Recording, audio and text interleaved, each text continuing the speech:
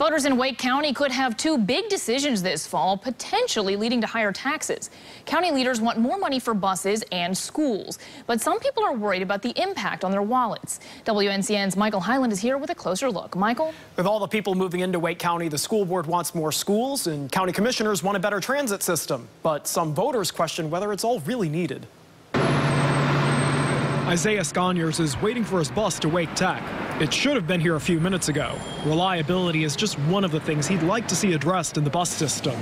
There are some things that could use an improvement as far as free Wi-Fi and whatnot.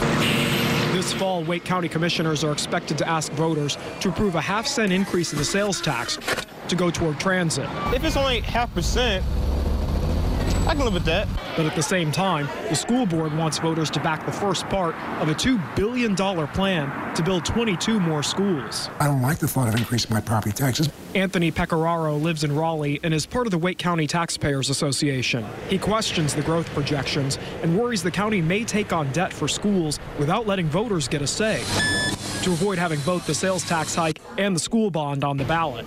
The county could issue what are called limited obligation bonds and let taxpayers start voting on the rest of the plan in 2018. The only thing I object to is trying to sneak through these things and not letting the people's voice be heard. People who like public education also understand the importance of transit and transportation options. County Commissioner Sig Hutchinson said Monday he wants county leaders to consider having voters weigh in on both issues.